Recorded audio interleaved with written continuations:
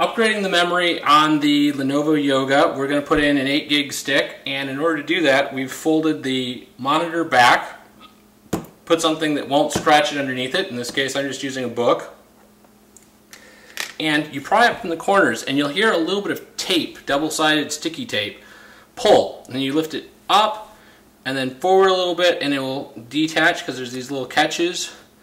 And then you want to pull it and fold it just like that, because there's this ribbon, and you don't want to detach the ribbon or you'll be sad. Then you just release the little pulls, and there we go. It comes out. The new memory goes in. Make sure that you get the divider the right way so that it goes into the slot nicely. Get it pushed in, push straight down, wait for it to click, and put your keyboard back. You do not need to remove any screws to do this upgrade, just the keyboard.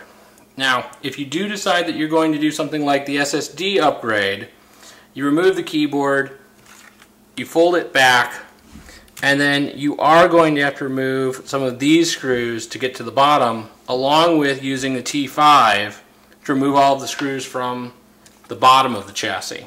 So, then just when you've got it back in place, it's just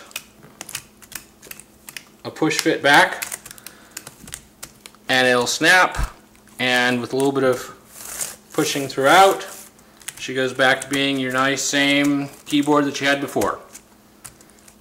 And before you put it all back together, you may want to see that your RAM works.